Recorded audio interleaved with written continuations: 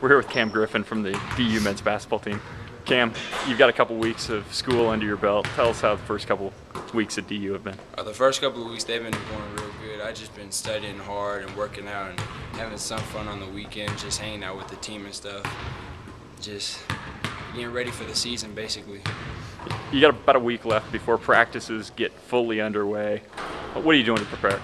What am I doing to prepare? I'm just coming into the gym whenever nobody's here and shooting, working on my game, working out, getting bigger and stuff like that, running more, just trying to get my body right, basically.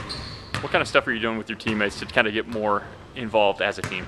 We're doing a lot of live stuff, so it's getting me more acquainted with the team, so I guess we could build the chemistry together, and just going live makes it easier for me. All right, Cam, thanks a lot. Yes, sir.